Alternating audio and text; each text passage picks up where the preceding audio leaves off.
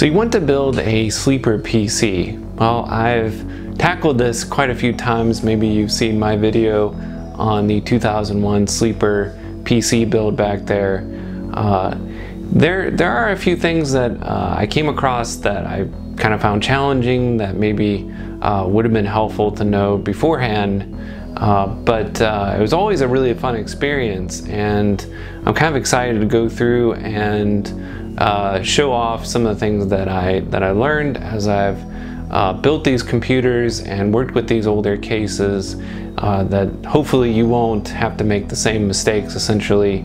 And there really are just a few big picture items related to the cases themselves. I'm not really going to go into details on, you know, what you should put inside them and so forth, because that's entirely up to you. The big thing is being able to get modern components into an old case in the first place, and that is the big hurdle, and that is essentially what I want to talk about in this video. So with that said, there are essentially three big things that I would mention here. The first one being, you know, you need to think about whether you want to use an ATX or an AT style case, because those are quite different. Another thing to consider would be the airflow of the case. Almost certainly going to be a challenge with these older cases, and you have to kind of consider whether you want to go down the road of you know, getting your Dremel out and creating your own air vents in that case, or whether you're going to have to be more selective and find a case with decent airflow, which is kind of hard actually for older cases. The third big thing is consider the dimensions of the case and just how the whole thing essentially fits together, because you know, some cases, you know, are the lift-off variety and they attach in a certain way, and then you have others that where the side panel comes off, and some are much more easy to use essentially than others. So that is something to consider, and something I wish I had considered before I got started on a few of these projects. So let's start off by taking a look at the difference between an ATX and an AT style case, as this is really among the most critical decisions you'll make up front. So I've got a diagram here showing ATX versus AT style cases, and the AT style case was replaced around the mid-90s really with ATX style cases because of changes in the motherboard, the fact they had a lot more onboard devices, audio and video and so forth. So some of the major differences is that on the ATX style case, you've got that vertical box. That's where, again, that the input output, your USB ports, you know, the onboard audio and video come through the case, of course, at that location. Then underneath that, you've got your expansion port slots. And then on AT style case, you basically had just a hole in that location for your AT style keyboard, maybe some holes for serial and parallel ports for your mouse and printer and so forth, and the slots underneath those. But those two cases are not at all equivalent, and you can't simply take an ATX style motherboard and plop it in an AT style case. So I've got a couple of cases here. Again, AT on the right, ATX on the left. And I'll go ahead and turn these around so you can see what the backs look like.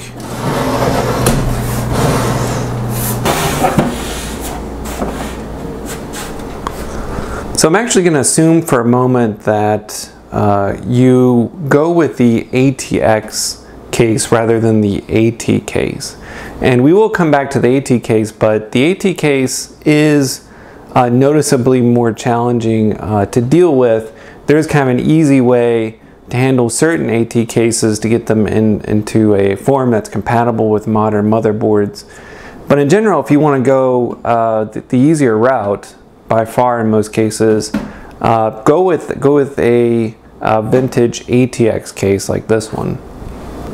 All right, with the AT case put to the side for now, let's focus here on the ATX case. And What you'll notice back here is that this particular case has 4 expansion slots, which is not a lot. And in fact, when you're looking at cases, you really want to pay attention to how many slots it has back here. Generally, if it has less than about 6, so you know 5, 4 on down, it's not going to accommodate a full ATX motherboard. The largest motherboard you're going to be able to fit in this case, for example, I'll show the front again. This old IBM Aptiva is in fact a micro ATX motherboard.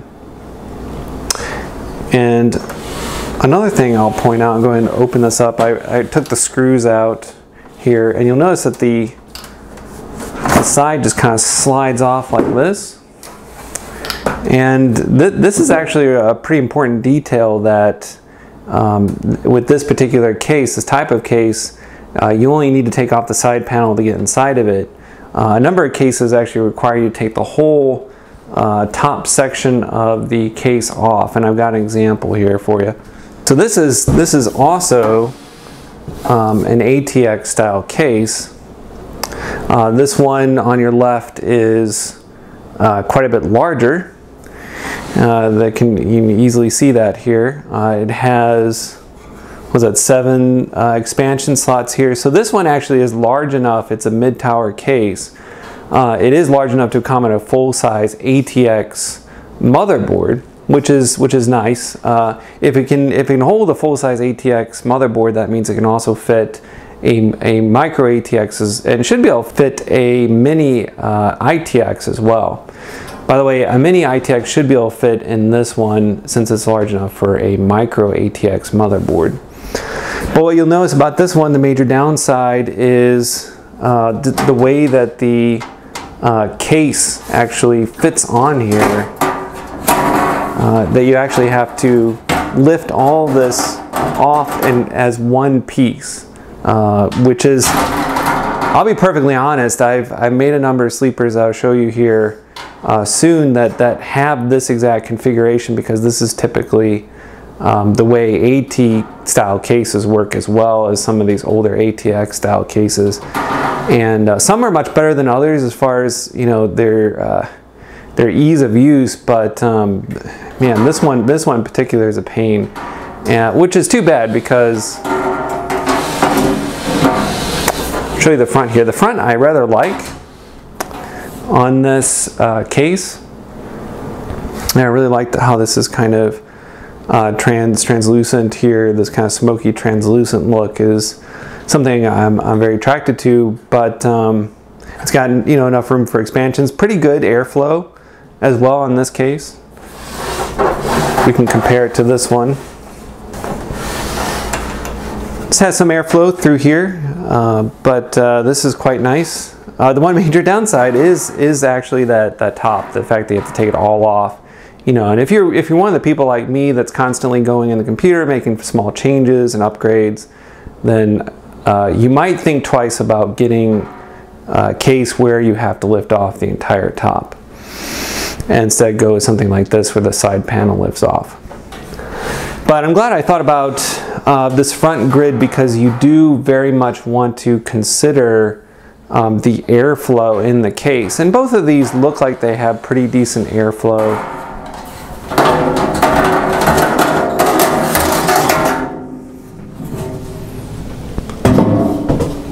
You will want to actually look inside here, and I've actually got a 120 millimeter fan installed in there, and see that the air can actually get through the front of the case. That it's, you know, you don't just have a hole in the plastic but no hole in the metallic case. And it's also really nice if you do have a rear space here for a fan. Even if it's a small one, it helps with airflow. So you do want to make sure that you've got, you know, enough airflow front to back here. And it's really helpful, you know, if you have at least enough room for a 120 millimeter fan up front there. So I can tell you that even with a fan in the back and room for a 120 millimeter fan in the front, and what seems to be pretty good access to fresh air in the front.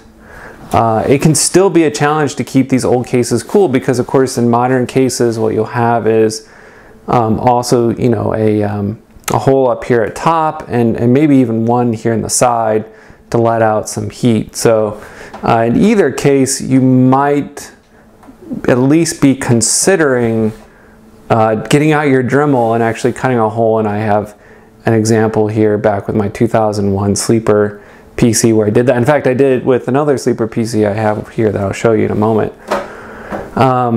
So you want to maximize airflow, especially if you're not interested in cutting holes in your computer, and that's perfectly understandable. I wouldn't necessarily want to cut a hole in this one either because I really like the way that it is. I wouldn't want to mess that up, and this is plastic up here instead of solid metal, which I don't really want to cut. Is making sure that the video card that you do have is a blower style, right? So it has one fan and it blows the air out the back rather than through the side. And I think that's a really important detail. If you aren't willing to cut a hole in the side of your case to let that heat out, I wouldn't recommend getting, you know, one of those dual or triple fan cards where it blows the air out of the side rather than out the back.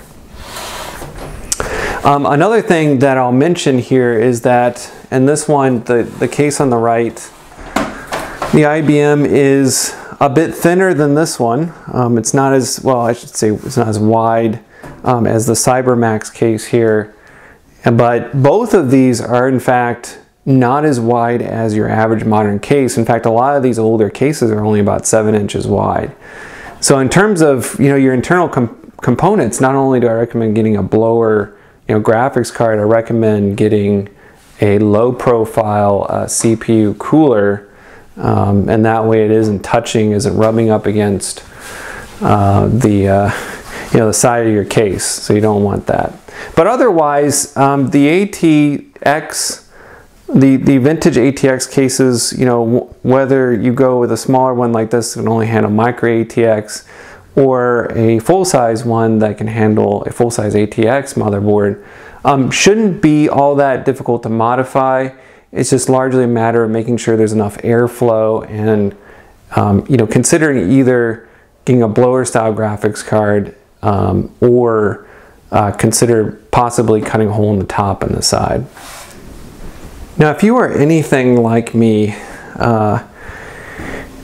ATX style cases, some of the vintage ones are quite nice, but you cannot beat an AT style case. These are older cases, they have more of a vintage look to them, and this is why I have here with my HAL 9000 modified AT case, and it was just a regular AT style case, but I had to make some extensive modifications in order to get a modern system to work.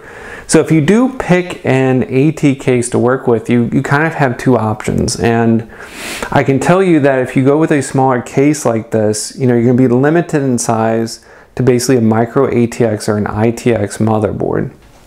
So you're not going to be able to fit a full-size ATX case in here.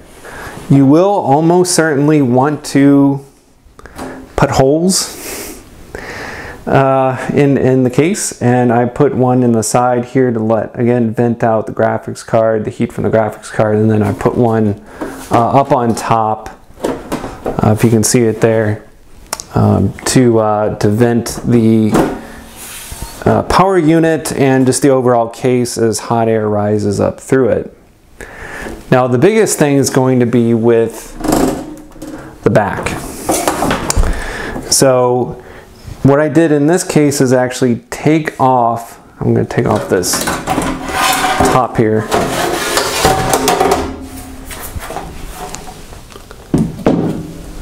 So what I did is actually remove almost this entire area here. Basically was just a regular AT backing, so it had a hole here for the keyboard and everything, then slots down here. Removed it, cut out a back of an ATX case, a new modern case, It was cheap, got for about $30 on Amazon. Aluminum, cut it out, painted it, attached it via bolts onto the main case, and it fit in there quite well. In fact, I also kept the other side, the panel here that the motherboard actually attaches to. I attached that to the old AT steel panel back here, so that it's nice and fixed. It's not going to go anywhere. But this has the holes that will accommodate a modern micro ATX motherboard, which is what I've got in there. But that's essentially, you're almost certainly going to have to do this if you get a small case. However, there is an alternative, and there's a way to do this a little easier without doing all of this modification. And for that, you will want to consider a full-size, full-tower ATX case. So that's what I did with this big guy here. And what I did was I found two cases that were both full-size, full-tower cases on eBay. And this front was on an AT style case, like the one I'm showing here off of eBay.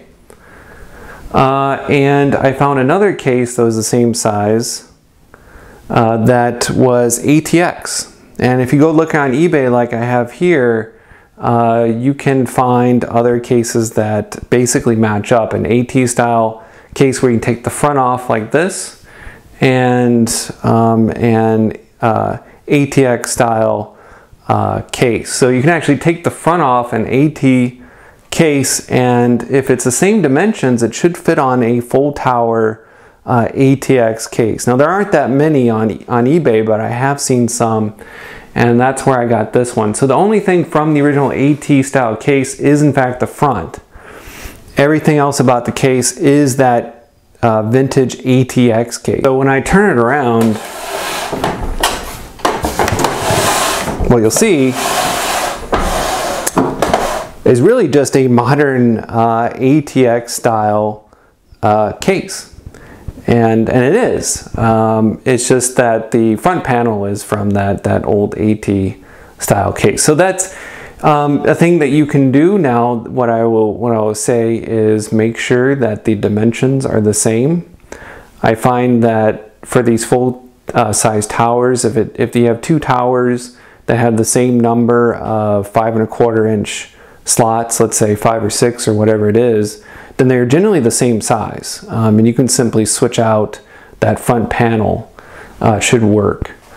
So a really nice thing, I mean, these are obviously really huge cases and not everyone's gonna have room for them, but one thing that's really nice is that thermally speaking, there's plenty of room for heat to kind of dissipate in this case, and it just rises up through here and exits out this fan up here. I got 120 millimeter fan up here. I've got a couple, I think these are 40 or 50 millimeter fans or something like that here, and I just leave these open back here, and it's really quite enough to get the air flowing through it and get the heat out of the case. So these are, even though they do take up quite a bit of room, they look, you know, obviously really cool, and they stay relatively cool because there's they have such a large internal capacity for air, for heat to rise and leave the case, and then just you know, the solid metal construction and so forth is really quite nice. Now I'll make another video about this particular sleeper build because I'm quite happy with the way this one turned out as well. But I did actually put in this window. This window was original, and I ended up putting in this window here.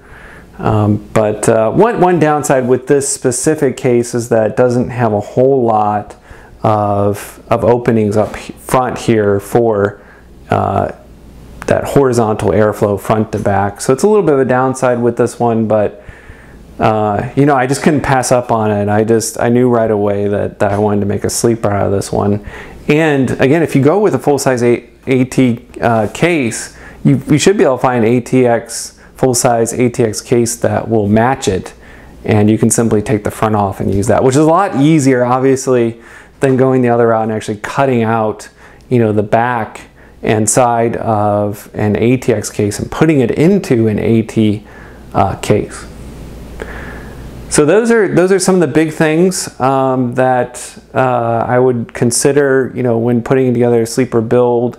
In terms of the internals, again, really the only thing I can say is make sure that you have room. A lot of these cases, they might be really big overall, like this one is, but it's not necessarily very deep front to back, and it's not very wide either from side to side. So that's not something until, like, didn't come until quite a few years later that they started making more room for better cable management and so forth, and larger heat sinks. They really weren't thinking about, you know, these giant heat sinks or, you know, water cooling or anything like that. So you don't have room for radiators or anything like that. So you really have to take that into consideration, the size of your internals components and the size of the case itself. So if you're going to buy a case off of Amazon or eBay, I would be very careful of the overall size of the case and make sure that's going to work with whatever components you plan on putting in there. That is the #1 thing that I would say. And again, you know, if you don't want to do a lot of customization, going with just a vintage ATX style case is probably the way to go. And I would personally, you know, doing it again, go after a case where the side panel comes off rather than having to lift the whole thing off. Makes that much easier. Now, another thing you'll want to consider when putting together your sleeper is the power button.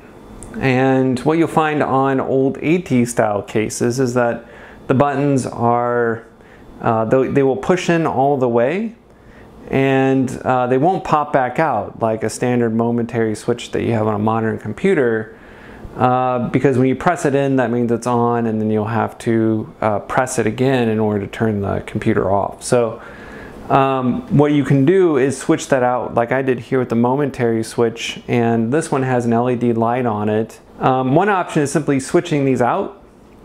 But if you do want to leave the old power button on there and simply not use it, a good option would be to use the reset button, because the reset button, even on these older cases, the AT style cases, was a momentary, or is a momentary switch, I should say. So you can always use that instead. And one of the things I did that I pointed out in my other video with the 2001 sleeper build is actually put a USB port in where the button for the 3.5-inch drive is. So there is no actual 3.5-inch drive in here, and instead it's been replaced by a flash drive. And there's a lot of different things that you can do with the former drives, floppy drives and so forth. I saw at least one person had basically put in a flash card reader where the disk drive used to be. So there's a lot of different options for that. And I would just kind of explore, see what's out there in terms of kind of reconfiguring and reusing the older technology and replacing with new technology, whether it's USB or flash cards or whatever. These can be repurposed. I didn't actually end up doing anything with the lock, but you know, you can be creative. I'm sure there's something that can be done with those as a switch to maybe turn on a light or do something like that. So I hope that was somewhat helpful as you get started making your first sleeper PC, and hope you'll come back and take a look at some of the other videos that I have planned, looking at some of the other sleepers I've produced and getting into a little more of the mechanics and specifics of, you know, kind of retrofitting and cleaning and modifying these cases, because there's a lot of things in this video that I just kind of wanted to touch upon, like the dimensions of the case, types of cases and things like that, that should get you started. But in terms of the specific tools and, you know, what I used to paint the cases that I painted white in case the examples that I had in this video, I think that I'll save that for another time, and we can take a look at that in a lot more detail. So thank you guys very much for tuning in, watching this video, watching my other videos, and seeing what comes out every week. I am attempting to do a couple videos a week. This is a lot of fun to share this information, the experiences I've had dealing with these old computers and games and everything like that. So please do come back, subscribe if you want, like if you want, and hope to see you all in the near future.